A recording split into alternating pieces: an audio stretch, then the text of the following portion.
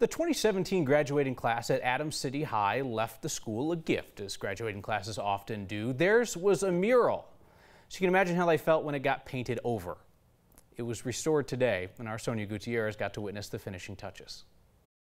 All right, class of 2017. When students in Adams City High School were coming up with this mural, Eagles inspire, we soar, we fly higher. They looked within. So that was their senior quote. It's crazy because this school has been my home for 4 years in high school. And I remember walking by this every day and seeing it blank. They thought about what they needed to hear when they were walking these halls. And me, my senior year, I went through a lot. My mom got hospitalized. My sister got murdered my senior year.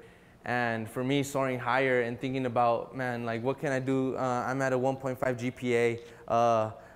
I shot for a 4.0. I ended up graduating with a 2.5, got accepted into Metro, and actually became a first-generation student. And I have two little siblings that I'm trying to make that path for. For them, and for every other student who walks these halls now. And soaring higher is just a way of saying, you know what, we need to keep chasing our dreams, and we can't give up no matter what. That message really resonated with students. You know, I don't think you really realize what you have until it's gone. When it was painted over. You know, what happened to the mural, it's going to stick with it forever. School principal said it was a work order gone wrong, but a month and a half later, they made it right.